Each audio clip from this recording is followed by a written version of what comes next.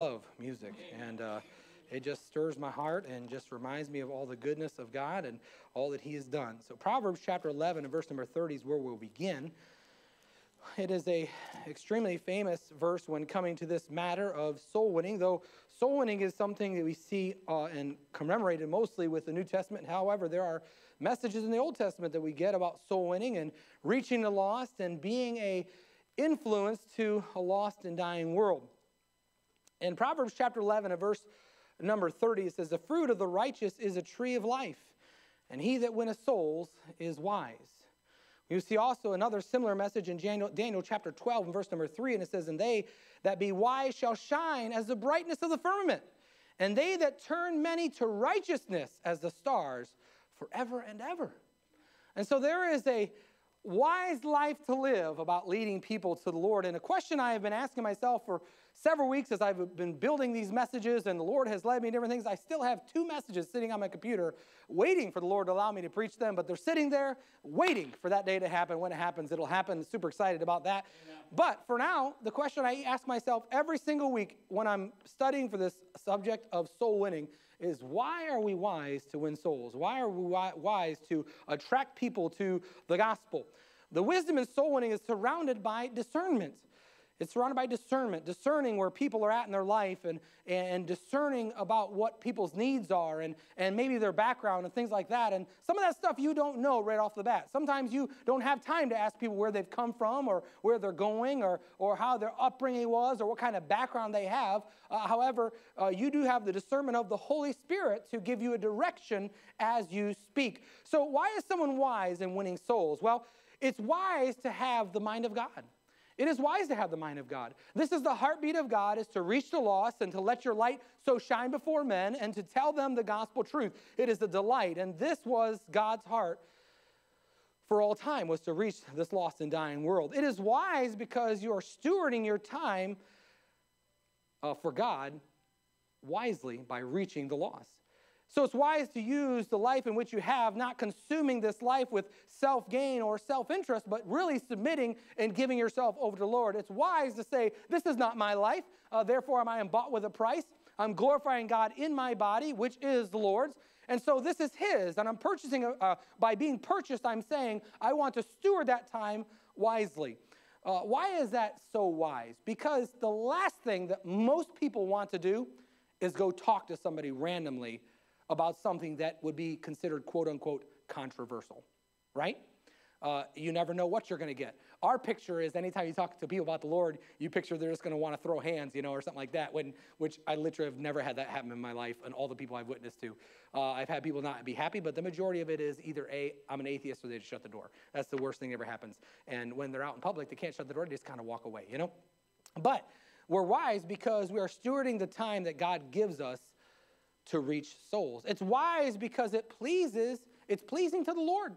It's pleasing to the Lord to have the heartbeat of the Lord, to reach those people. He said he's not willing that any would perish, but that all would come to repentance. It's wise because it benefits the believer as well.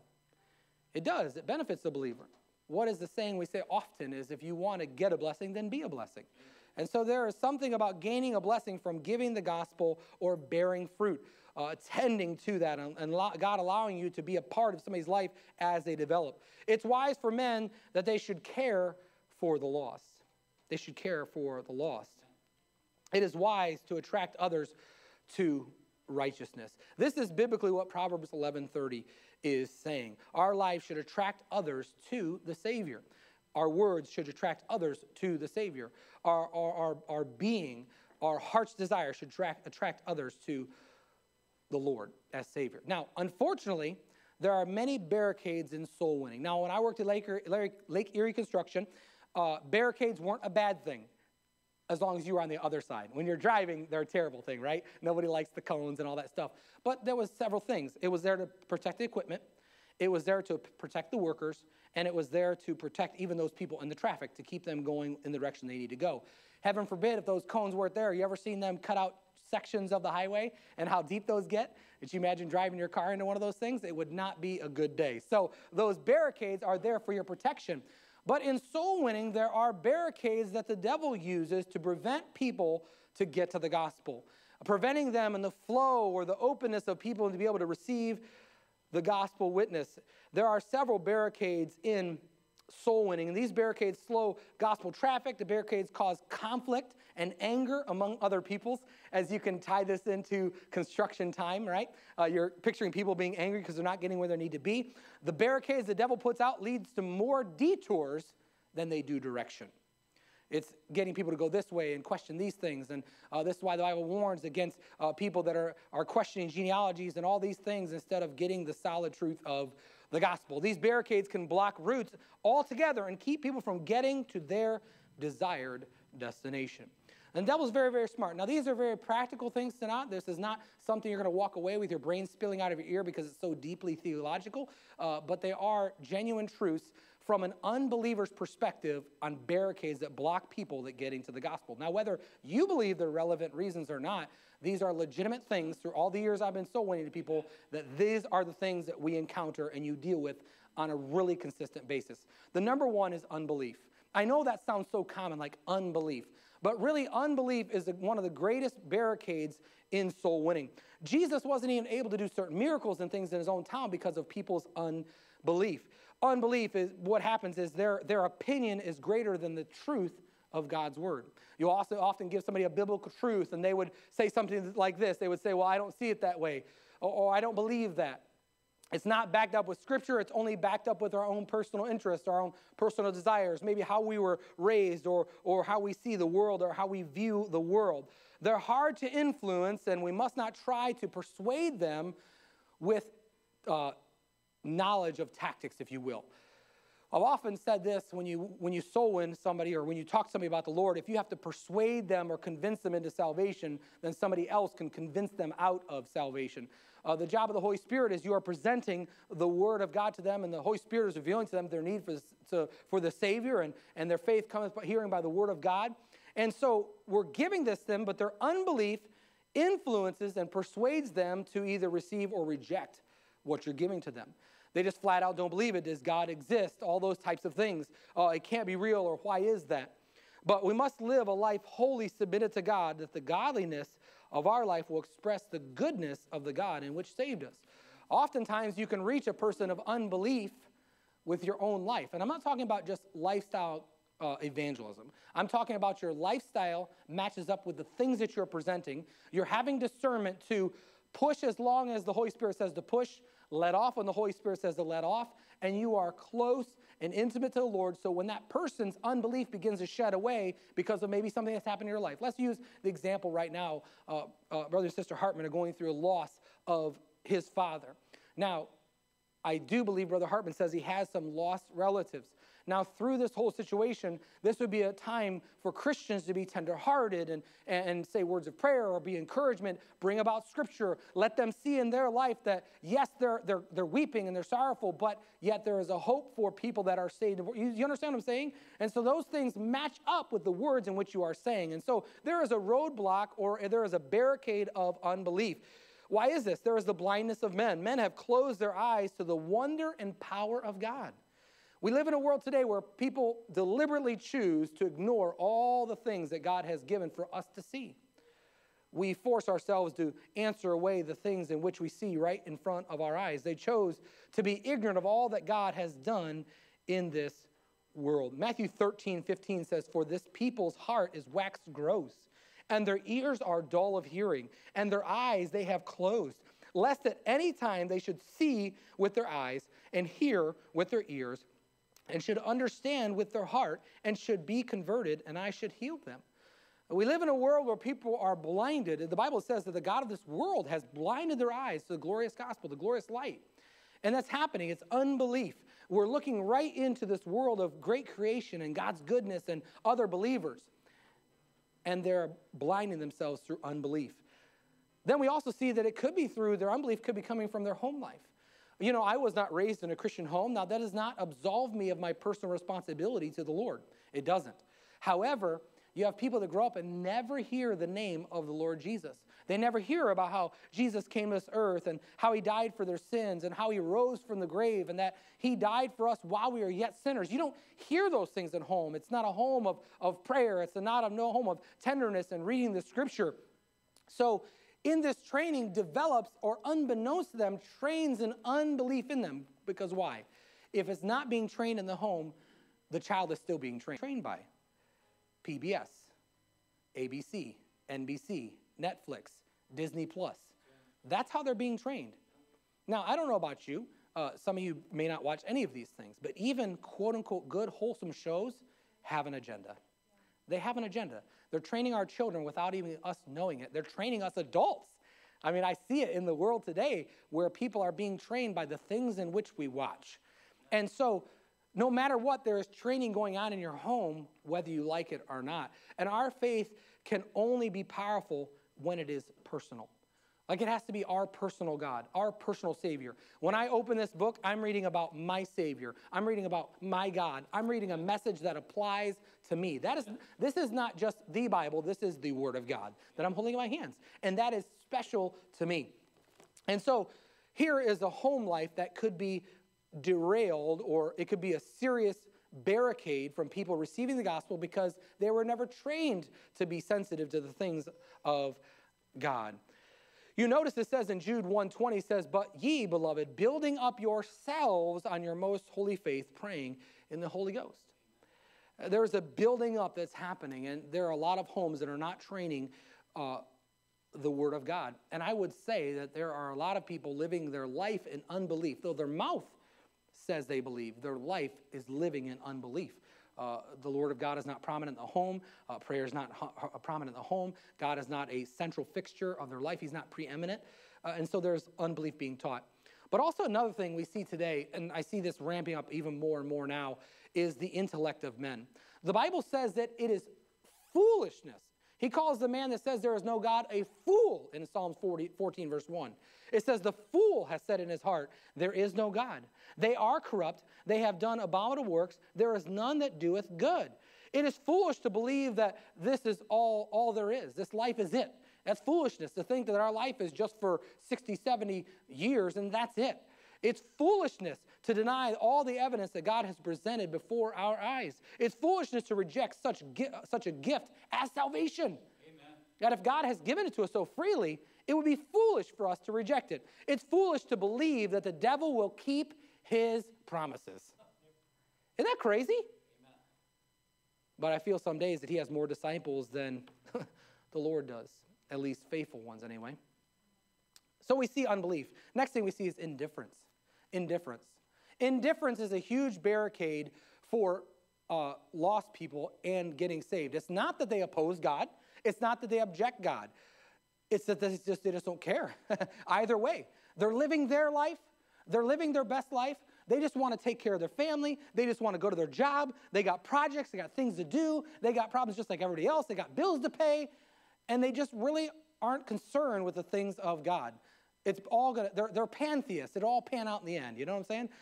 And that's not true. To be honest with you, I would almost rather have somebody that is in direct opposition, a staunch atheist, to talk with than somebody that's indifferent. And we deal with a world that's indifferent. It's not that they're opposing it, but they just don't want it. They don't care if it's in their life. Hey, you live your life, and I'll live mine. It's so dangerous. There is a barricade of indifference. But what is the remedy for this? We as preachers, and we as evangelists, and we as missionaries, and we as believers who are to give the gospel have to double down on the emphasis that we're giving the gospel message out. We have to be able to get out there, and we need to be able to stir things up. And I'm not saying like stir people up, like grab them by the arm and run around in circles and get them all emotionally charged. But I'm saying that there has to be a passion in what you're telling to people. There should be a passion. I believe God's people are indifferent. We sit in the church house and we listen to messages and we do our podcasts and we do our own personal study. But our indifference is shown because we're not out in our communities. We're not out impacting people for the Lord Jesus Christ. And it's getting worse and worse. I mean, now when I go to witness people, they look like I have 14 heads, you know? And just listen, that's nothing, because that's 14 amount of stupid, okay? But, you know, I go to talk to people, and it's just like, it's more and more foreign that, like, you're talking to somebody with words out of your mouth. And so that just tells me that God's people are not out there, and they are indifferent as well. And that is a huge barricade in soul winning when people are indifferent towards the things of God. This indifference can have an effect on our preaching and our soul winning. Paul writes in 1 Corinthians 15:34, awake to righteousness and sin not.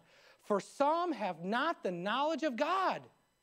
But here's the crazy part. This is how he ends that verse in 1 Corinthians 15:34. I speak this to your shame. Wow. Wow. He says you need to wake up to righteousness. You need to realize there are people out there without the knowledge of God. There are people that are just indifferent. They're dying and going to hell indifferently. Probably some of the nicest people you've ever met. So there is a barricade of indifference. We see a barricade of carnal security. Carnal security. What does that mean? There is a sense of self-security in our life. Man, that guy gave you the shirt off his back. That doesn't mean that he was saved. It just means he was generous. Sometimes to soul winning. Because oftentimes when I witness to people, they say, well, I try to do my best. I'm a good person. Not really, because I'm not. I'm wicked. But there is this carnal security. And I would say this one plagues the majority of people. It's that form of godliness, but denying the power thereof. That they have set their own standard to saying, well, I'm not this guy. I'm not going to show up on any People of Walmart sites, So I'm doing okay. It reminds me of the story of the Pharisee and publican. He says in Luke chapter 18, verse 11, the Pharisee stood and prayed thus with himself. I thank thee that I am not as other men are, extortioners, unjust, adulterers, and even as this publican. His own self-promotion. There was a carnal security in the things in which he did or has done or what he thinks of himself. And that's interesting because what we think of ourselves is often more lofty than what the reality of it is, Amen. It's almost like that guy recalling his football history in high school, right? Oh, man, I was awesome. You know what I tell people when I see people that like, oh, you went here to Western? I'm like, yeah. Like, oh, you play any sports? Yeah, I played basketball, and I played football, and I ran track. And let me just end the sentence by saying I stunk at all of them, okay? I'm not trying to self-promote myself. You can look it up. I didn't do anything. I had a couple touchdowns, a couple interceptions. That was about it. And then I rode the pine in basketball all the time, and I was that spaz that ran out there. I'm like, that was me, all right? And I was no good at track either. I was 145 pounds, but I was not very fast, Anyway, but the preaching that is offered to these men must leave them uncomfortable in their own self-righteousness. We're living in a day and age to where biblical preaching, let's say that first, which would be perceived as hard preaching, is not received by people. They don't want that. The other day, I found this comical, and I will not say names because I'm not a big fan of name dropping, to be honest with you. But they took two gentlemen that are preachers, that are well-known preachers. I mean, technically, I didn't really know the one guy, but I had to look him up. But he took these two well-known preachers, and he said, just by their titles, tell me whose message it is. And the one was all about living your best life, and the other one was like biblical titles. And I thought to myself, this guy has 50 to 100,000 people at his church. This guy I've never even heard of before, And it's like we want this smooth, soothing preaching that makes us feel good about ourselves, and nobody wants to leave church feeling like garbage. But I do some days if I need it. I mean, growing up, did anybody want to get whipped? No, but you should be thankful I got whipped. You should be thankful for that. I'm not a jerk today. Well, at least not too bad, I guess.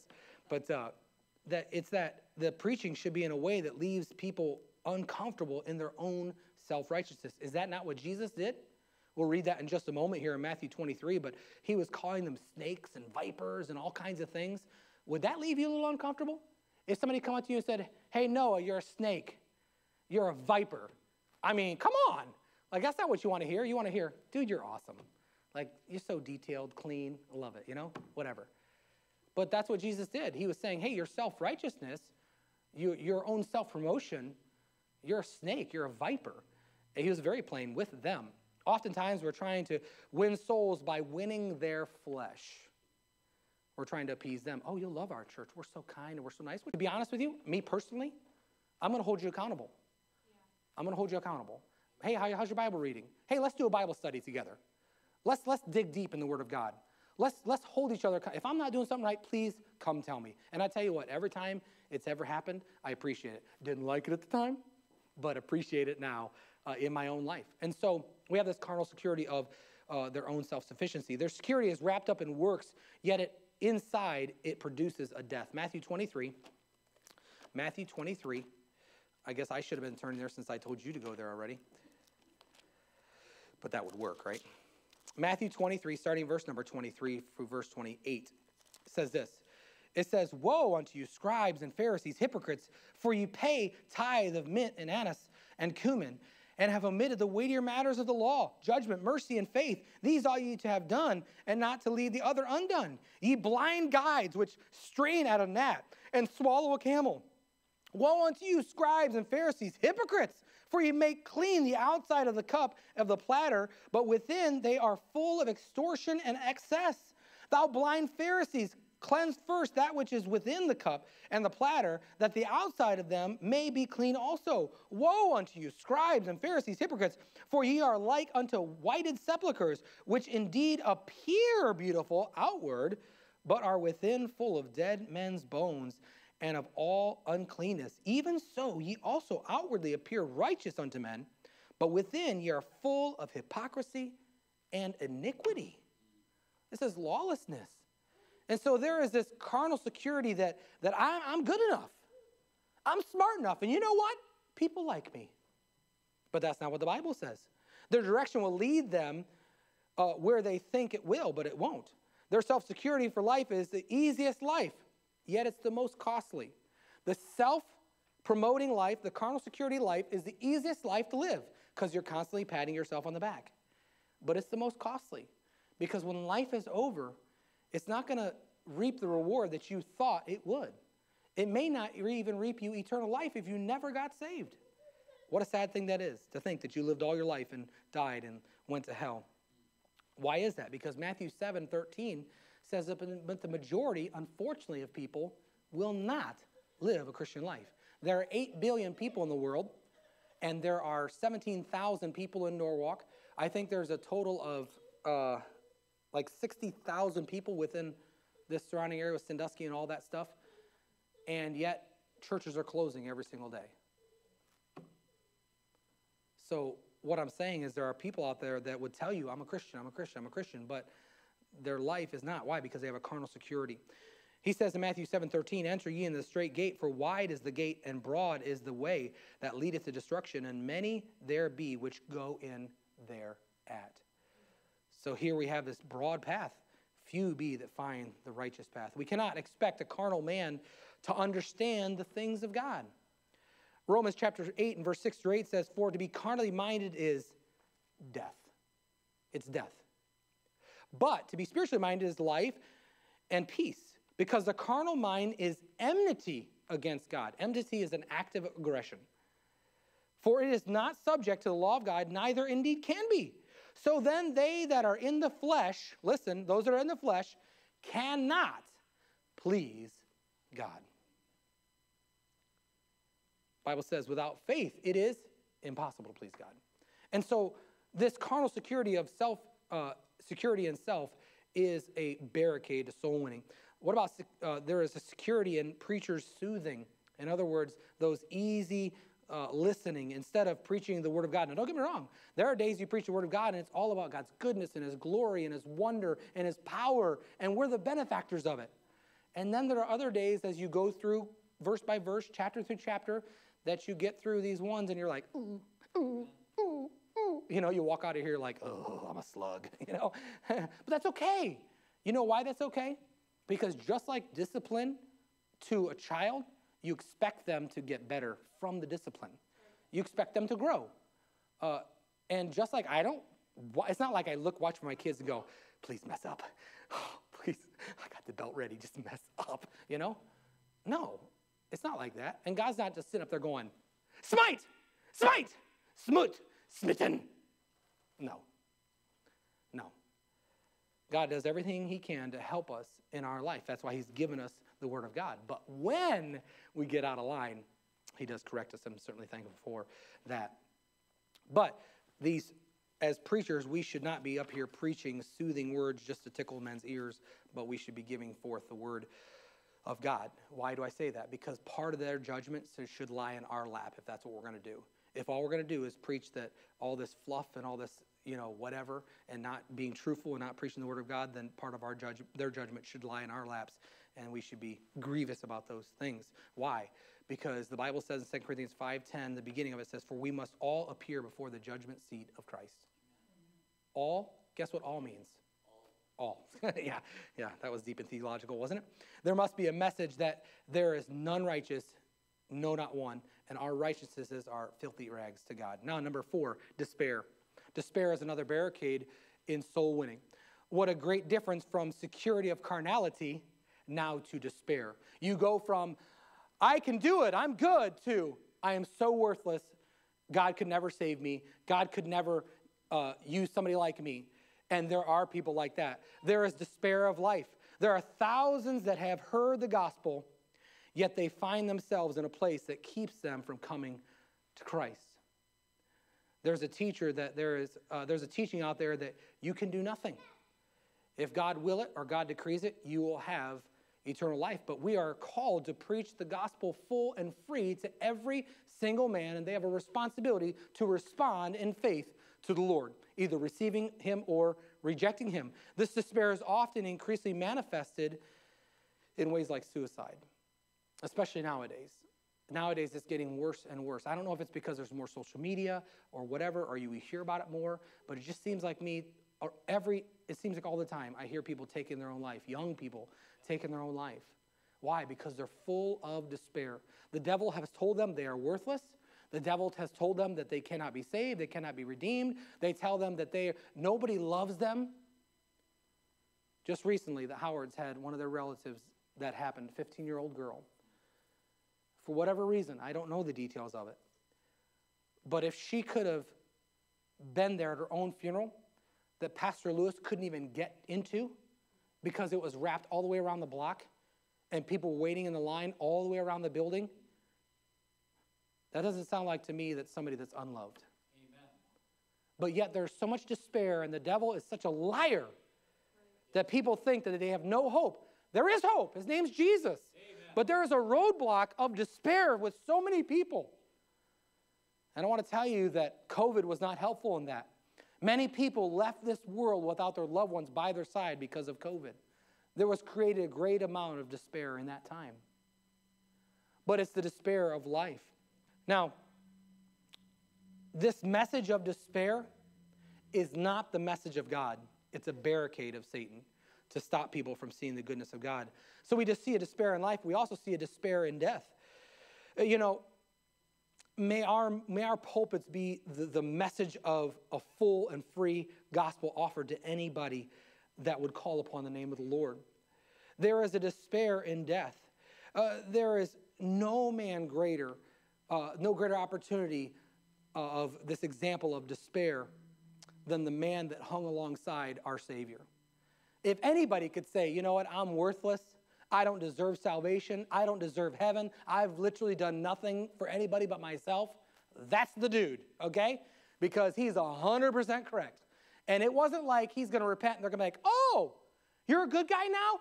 Take him down, fellas. No, he was going to die. Jesus told him that, right? He said, today thou shalt be with me in paradise. And that is such a great example that God has placed in the Bible to show that no matter where you are at, there is never too much despair. God can save anybody where they're at and bring them to where he is.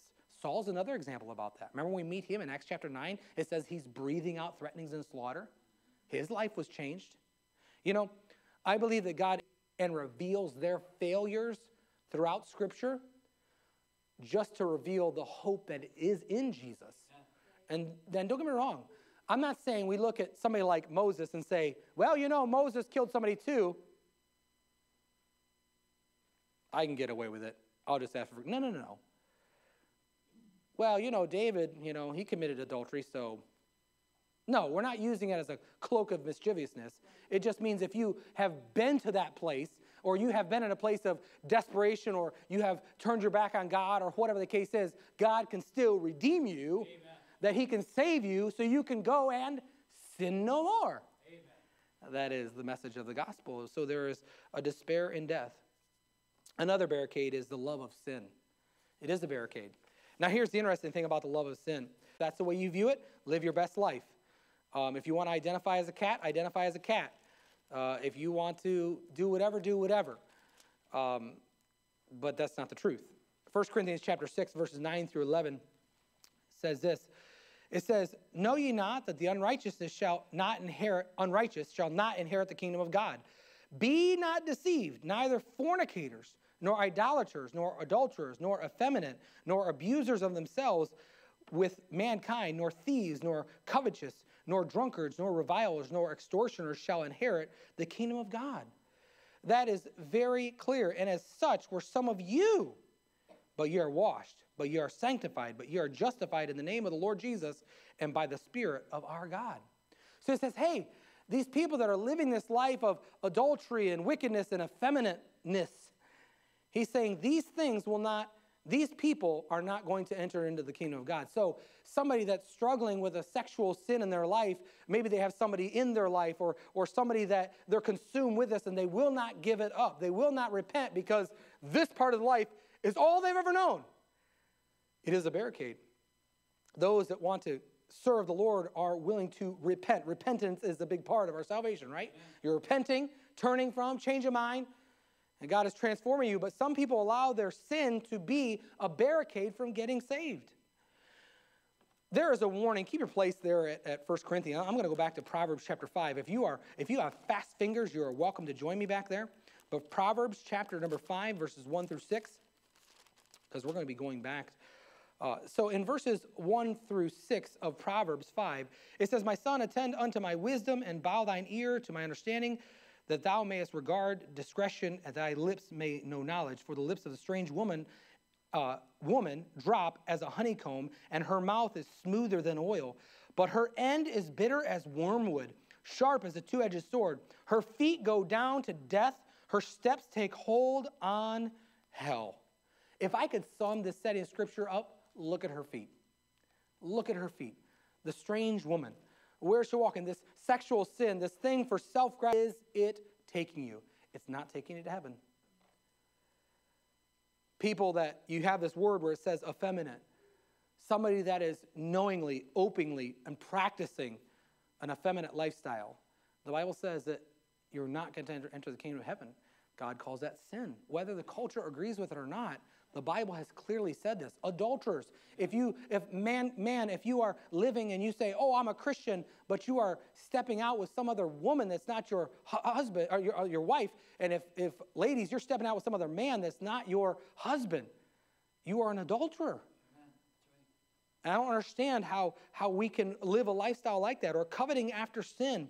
You know, there is a lie that the devil tells everybody that you have to give up so much to be a Christian. No, you don't. No, you don't. You give up the worst parts of your life to be a believer. Remember when Eve, when Eve partook of the fruit, what was she gaining from all that? The knowledge of evil. That's all she was gaining. All she'd ever known was good in God. Amen. That's right. So literally, what's she gaining? But here's the crazy thing. Are we any different? Parents, how many times have you seen kids leave church because they just want to experience it? I tell the teenagers all the time that what you're running to, I ran from when I was 20 years old. Listen, the grass ain't greener on the other side. If it is, it's because it's on a septic tank, amen? And it stinks. And the grass needs mowed still over there, you know? So, but sin is all around us. Idolatry, putting things in the place of God. Sin is a part of us. How do I mean that by that? I was once witnessing to my neighbor in Bellevue years ago, and he was outside, and I was doing stuff outside, and the Lord led me to go talk to this gentleman, and as soon as I walked up to him and started talking to him about the Lord, he put his drink behind his back, and like, whatever, dude, I mean, it is what it is, you know, I'm talking to him no matter what. And I began to talk to him, and talked to him about his soul, and he was very, very polite and listened, and kind of responded back to a couple things, and it got to the point where this is literally what he did. He goes, you know, I'm just not done sinning yet. Like, that defined his life. You know what I'm saying? Like, he just said, I'm not done sinning yet. And I said, well, neither am I. I'm not saying I'm going out to pursue it, but if I were to sit here and say that I'm never going to sin again, I just sinned because I lied right to your face. But this is what it is. Sin is a part of us. We think to ourselves, well, I'm never, that's just who I am. It shouldn't be. If you're a believer, it shouldn't be just who you are. I'm not saying that you're going to be perfect after this, but there should be a conviction in you of saying, man, this is not the man I want to be. But this is a barricade that blocks people, and this is the love of sin. Number 6, men's self-righteousness. Spurgeon said, God cannot fill a full heart. When a heart is full of self, there's no room for God to fill it with his love. So there's a self-righteousness. They have not committed like the sins above. They've not done those heinous acts above, but they have filled themselves with their own self-righteousness. Notice that the Bible says our salvation comes by God's grace. Ephesians chapter 2, verses 8 through 10, the beginning of 10. It says, for by grace are you saved through faith, and that not of yourselves. It is a gift of God, not of works. Here we go. Lest any man should boast. That is self-righteousness. For we are his workmanship created in Christ Jesus. See, the salvation comes from him. Therefore, we are his, and we are his design. Therefore, we are not to take any kind of credit for that. So self-righteousness only blinds a man from God's goodness. Why? Because all they can see is their goodness, their power. Number 7, worldliness. Worldliness. Worldliness is a barricade in soul winning. Why is that? Worldliness comes in 2 different ways. The good times. Let's talk about the good times, all right? That is when in your life you have plenty of food on your table, you have a great job, you have a good family, you have good friends, you live in a good neighborhood, your car's all run, there's no problems in your life, and everything's going great. Well, worldliness can be a barricade and blocking people from getting to the Lord, can block the efforts of a soul winner because everything's good. Why do I need the Lord? I really have everything that I need. And you know what? Can I just say that they're right? They're right. In this world, that is what really everybody wants. I mean, who says, when I get married, I'm going to find me a battle axe. I'm going to find me some rude woman, treats me like dirt. Can't wait. I'm going to find a dead-end job, have loser friends. Oh, the dream for me. No. You're growing up and you're like, I'm going to be a billionaire. I'm going to have a hot, foxy wife. We're going to have obedient kids that never get anybody's nerves. Everybody's going to come to me and want advice, and I'm going to have the perfect thing to say. We're going to live in a perfect house that never even gets any problems. That's what you think, right? You look at your wife at the altar, and you're like, baby, you really have married up here. No, but that's what people look for in this life. But here's the problem with that. There's a life to come. There's a life to come. So a worldly philosophy doesn't think about the life to come. And this is where it's dangerous. Yes, you can't deny them. Yeah, you got a great life. You got a great family. You guys are like the Brady Bunch here in this life. But it's not going to pan out very well for the life to come. You know, man reaches for the riches of this world. The Bible says in 1 John 2, 15 through 17. If you go over there with me to 1 John chapter 2, verse 15 through 17. I already hear Brother Arp singing it. Don't even start, brother. Don't even. All right? 1 John chapter 2, verse 15 through 17. It says, love not the world, neither the things that are in the world. If any man love the world, the love of the Father is not in him. For all that is of the world, the lust of the flesh, and the lust of the eyes, and the pride of life, is not of the Father, but is of the world. And the world, here's the thing, the world passes away, and the lust thereof. But he that doeth the will of God abideth forever. So great, you have the perfect wife, you have the perfect kids, you have the perfect home, you have the perfect retirement. But you don't have the perfect second retirement. Hello. You've never established the rest plan for the future. Salvation is simple. Matter of fact, I've heard it said this way, simple as ABC, right? Admit you're a sinner. Now, this is what the worldly person in good times cannot do. They cannot admit they're a sinner because everything's good.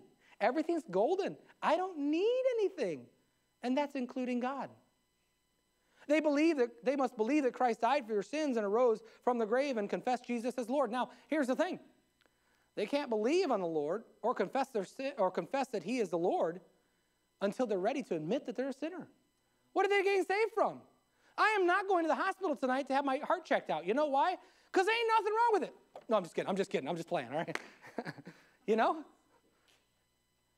I'm not going to go get my back checked out. Ain't nothing wrong with my back. But you know what? I did need a checkup in my heart 22 years ago because I had a sin problem.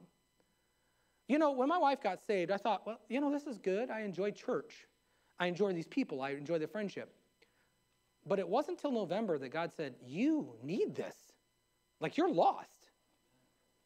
So I had been under the preaching from June all the way till November. I got a thick skull.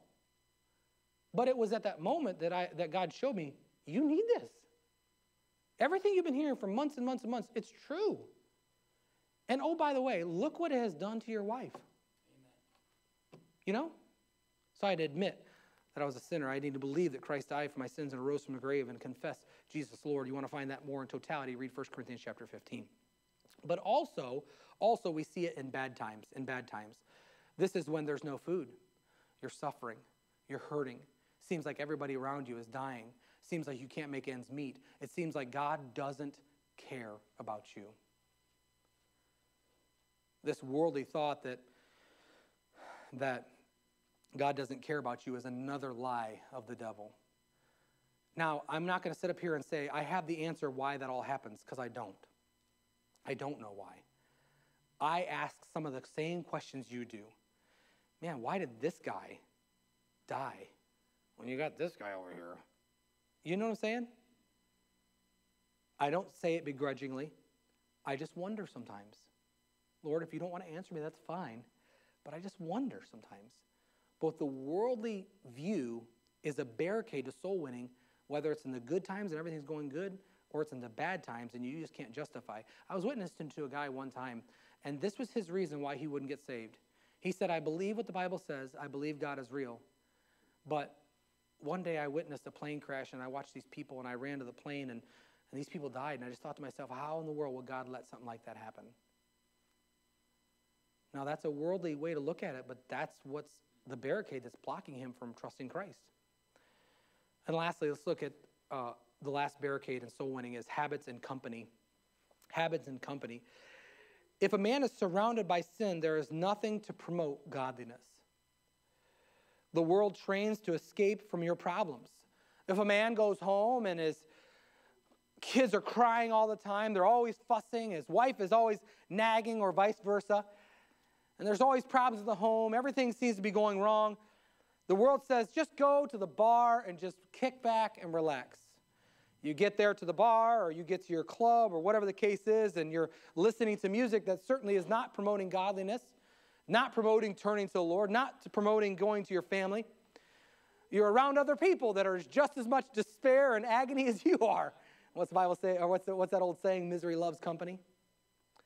And the world says that you must drown those problems out. But can I tell you something? And I've had this philosophy since I was a senior in high school.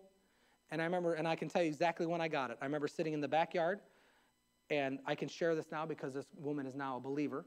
But my neighbor and I and my brothers and sisters, my dad and my family had a party, and they're super irresponsible when it comes to the things they leave out. And they left out a whole swimming pool of booze and things like that. I was never a drinker because I saw what it did to my family, and I just didn't want any part of it, even before I was saved. But anyway, and so, but all my friends that were there, I'm like, hey, you want to come over? And so they end up taking care of all that stuff. And I'll never forget seeing my neighbor she was laughing, having a good time. But when all that started to wear off and she started to come down, it was just complete sobbing and agony. Why? Because the escape was fun while it lasted. But then reality smacks you in the face when you come back down. Because that's why people live their life in drug-induced comas, because they can never get away. They're always chasing the high to try to get that satisfaction that they once had, and they'll never find it.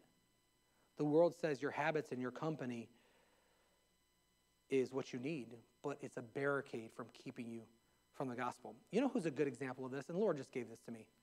Agrippa. Think about that. Paul noticed something in him, and this is nothing new. You've heard me say this probably a million times. Here's 1,000,001. Paul noticed something in him, didn't he? He said, thou knowest. Thou knowest it's true. So he saw something.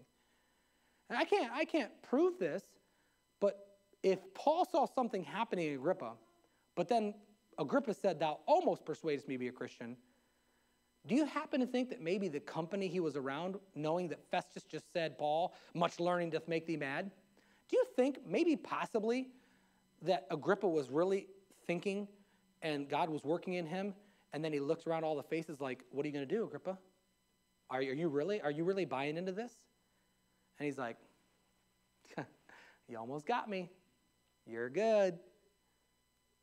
And Paul said what? He said, I would to God that you are not almost but altogether such as I am. And he said all to those that are listening. I know I'm totally butchering that. But the company we keep, it's a barricade. Listen, if you're here today and the people you hang out with are mostly lost people and you say you're saved, you need to find new friends. Amen. I can make some suggestions to you.